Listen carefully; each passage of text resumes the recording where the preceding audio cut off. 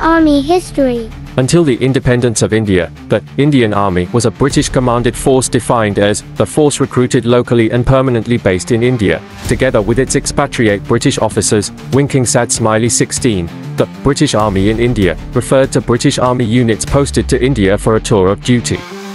The Army of India meant the combined Indian Army and the British Kuki Army history now.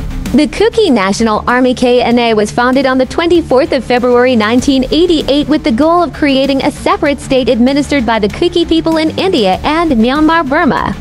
From its formation to 2013, the KNA was involved in 20 armed confrontations with the Tatmadaw Myanmar Armed Forces.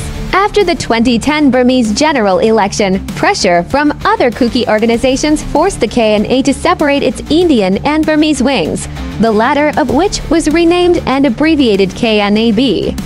The group signed a suspension of operation with India in August 2005 and signed a truce with the central government and Manipur state on the 20th of May 2008, which lasted until 2023.